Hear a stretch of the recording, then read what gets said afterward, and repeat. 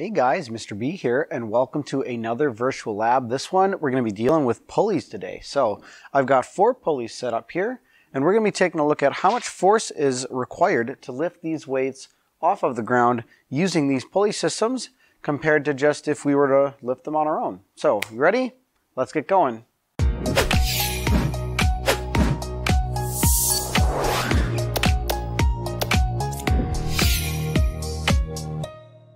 All right, now the first thing we're going to have to do before we start using these pulleys is we're going to have to figure out how much force is required to actually lift this weight on its own. Now on every single one of these pulleys, I have 1 kilogram suspended. So this weight here is also 1 kilogram. Obviously it's not the same as these that are suspended here, but they are all each 1 kilogram. So what we're going to do first is we are going to hook this onto a spring scale, and we're going to read how much force does this weight weigh on its own. We'll record that as our output force on our data table, and then that is going to be the same output force for all 4 of these pulleys and every single trial. Okay, so we're going to take a look at what this says. All right, so it looks like our output force is 10 newtons. So we're going to record that again on our data table. This is our output force, and this is going to be the same for all 4 trials because we're using the same weight. So please record this as 10 newtons on your data table. All right, so this is going to be our first pulley setup. This is a fixed pulley. So we call this one a fixed pulley because the pulley here is fixed in place. It cannot move. So for this first one, what we're going to do is we're going to attach our spring scale to the string, and we're going to be pulling down, and we're going to be seeing how much force it takes to lift this weight up. Okay. Now we do need to count the number of strings that are pulling up on this weight, which will help us to determine our mechanical advantage later on. So we've got this string here attached to the weight, and this string is pulling up on the weight. This string here, however, is going to be pulling down. So you're only going to have 1 string that is pulling up on the weight. So you're going to record that on your data table for pulley number 1. And then from here, like I said, we are going to pull on this spring scale, and this will be our input force. Okay, so I'm going to take this, and we're gonna do some pulling here. So here we go. All right, so we are pulling on this first pulley, and it looks like our spring scale is reading about 10 newtons. So we're going to record that as our input force for pulley number 1, and that is 10 newtons. All right, so this is now going to be our second pulley, and in this system, we now have a movable pulley. So the difference between this one and the first one is that this pulley now can move with the weight. So as we pull the string, we'll notice that the pulley actually rises with the weight. So this is no longer a fixed pulley, but a movable pulley. And we still have a 1 kilogram mass on here. So again, we're going to attach our spring scale to the string, and we're going to pull to see how much force is needed to lift this object. Okay, now just like in the first one, we need to count how many strings are pulling up on this weight. So if we look, we have this first string, which is pulling up on the weight, and we also have a second string on the other side. So for this one, there are going to be 2 strings that are pulling up on this weight. So you're going to record that on your data table first. And then let's hook up the spring scale and do some pulling. So here we go. All right, so we are pulling up, and it looks like the amount of force for this is about maybe 5 newtons. So record this on your data table for our input force for pulley number 2. We have about 5 newtons. All right, so we are now at pulley number 3, and this pulley is a combination of a fixed pulley, which we have up at the top, and a movable pulley, which we have down at the bottom. Another term that this can be called is a block and tackle. So we'll notice that on this one, when we pull, that the top pulley stays in place, but the bottom pulley moves up with the weight. Okay, so again, we're going to attach our spring scale to this. We're going to see how much force is required to lift this weight with this pulley system. And just like with the previous ones, we need to count how many strings are attached to this weight pulling up. Okay, so we've got 1 string here, we have a second string here, we have a third string here, and a 4th string here. There are 4 strings attached to this weight pulling upwards. There's a 5th string here, but this string is pulling down, not up. So we are not going to count this string. Okay, so in your data table, you're going to write down 4 strings for this pulley system. Again, this is pulley number 3. 4 strings total, and then we're going to attach our spring scale and pull up and see how much force is required to lift this weight.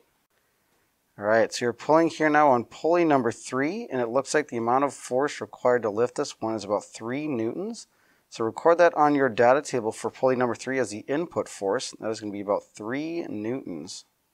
All right, so for our last pulley system here, pulley system number 4, we now have a triple block and tackle essentially. So we've got, again, a fixed pulley up top, we've got a movable pulley down below, but we just simply have more strings attached to the weight. Okay, so we're going to count first the number of strings that we have for this pulley system. We're going to record that on our data table, and then we'll attach our string scale and pull on this one and see how much force is required. So if we count the total number of strings, we've got 1 here.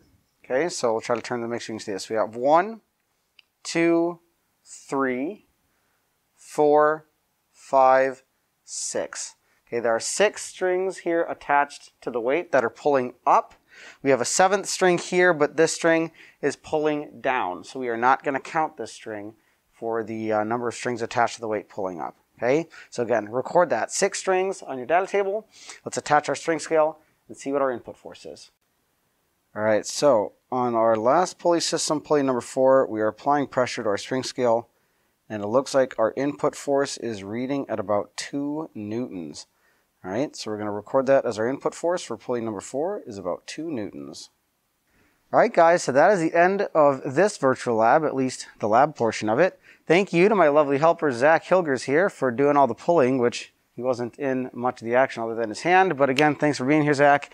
So from here, we're going to move to the post lab and take a look at the questions. So I'll see you there. Hey, guys, welcome to the post lab for this virtual lab on pulleys. We're going to be taking a look, of course, at the questions here and the data. If you haven't filled out your data table yet, you should have these numbers in there, and if not, you should fill them in. So for our output force for all trials, we should have 10 newtons because we were lifting the same weight for all of them.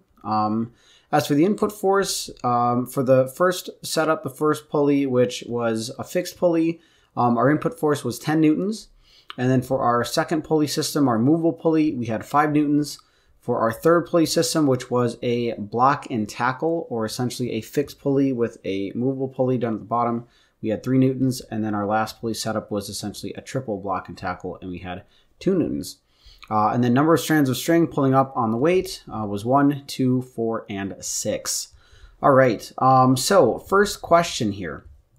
It says, calculate and record the mechanical advantage of the pulley for each setup. All right, so in order for us to determine the mechanical advantage of each pulley system, what we're going to do is we're going to take the output force that we have, and we're going to divide it by the input force, okay? Now, I know in previous labs, we've been given an equation for mechanical advantage, but there's no equation given to us in this lab, okay? However, if we remember from the notes, mechanical advantage is essentially is how much a machine multiplies our force by, okay? So if a machine has a mechanical advantage of 2, that means that it would be taking our force and multiplying it by 2. So it essentially means that if we put in 1 newton of force, it's going to pull with 2 newtons of force, okay, and vice versa. So what we can do to determine our mechanical advantage is we can take the output force that we have and divide it by our input force, and that will tell us how many times our machine is multiplying our force for us. So in the first simple machine here, we have, of course, 10 newtons of output force. We had to put in 10 newtons of input force.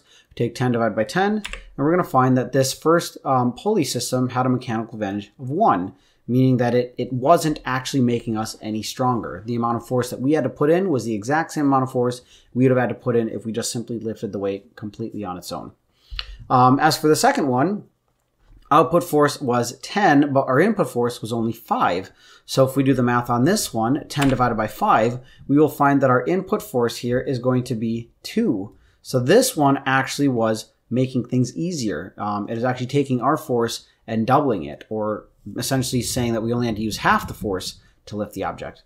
All right, so what I'd like you to do here is then quickly pause the video. I'd like you to try then calculating the mechanical advantage for pulley setup 3 and pulley setup 4, and then we'll continue on with the rest of this question.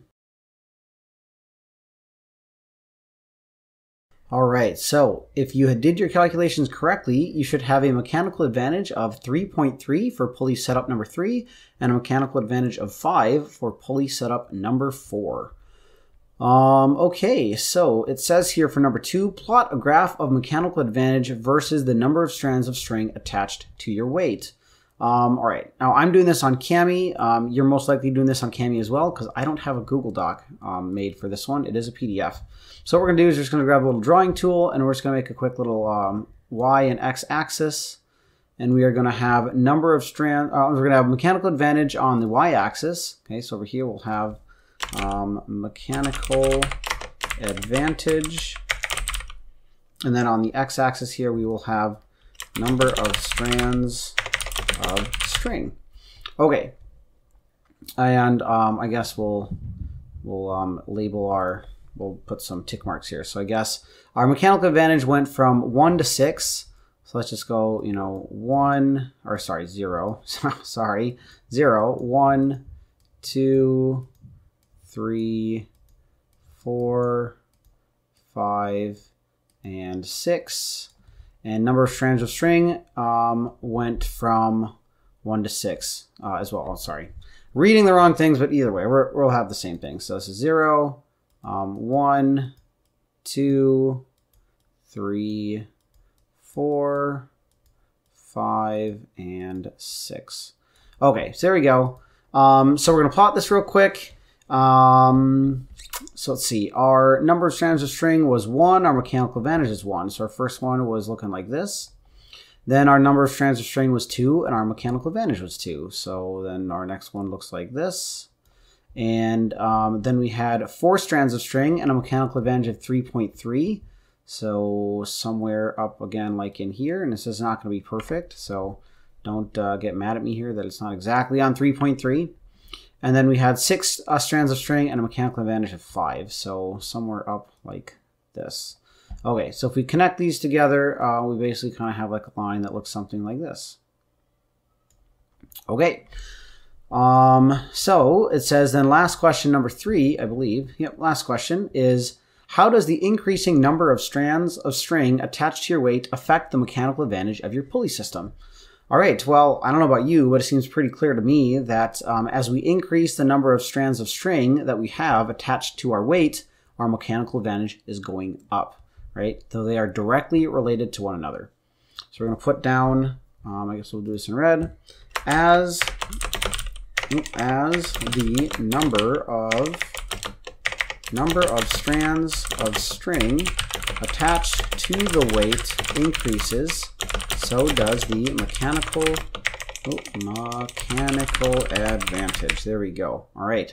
So basically, as for pulleys, if we want to have a pulley system that is going to drastically reduce the amount of force we have to input, we just simply have to have more strands of string attached to the weight pulling up, and that will then make it easier for us to do our work. So, all right, that is it for this virtual lab. I hope you learned a little bit about pulleys and how their mechanical advantage is determined. But again, as always, if you have any questions, make sure that you reach out to me so that we can get you can get the help that you need. All right, guys, that is it for this one. Thanks for watching. I'm Mr. B, and I'll see you in the next one. Bye.